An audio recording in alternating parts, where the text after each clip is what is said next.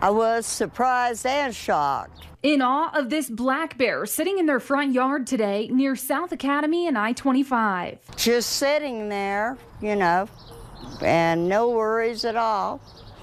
Just kind of looking around and strolled about its business. Lounging in the middle of the afternoon. The bear was right behind me in this bush in their front yard before he walked away on the sidewalk through the bushes, and then he was gone. Another viewer sent us these pictures of a mama bear and cub spotted in Southwest Springs yesterday. Another black bear was roaming around the Broadmoor area earlier this month. And this guy was spotted up a tree in the south part of the city a couple months ago. Plus, we all remember this bear cub snacking at Louie's Pizza a while back.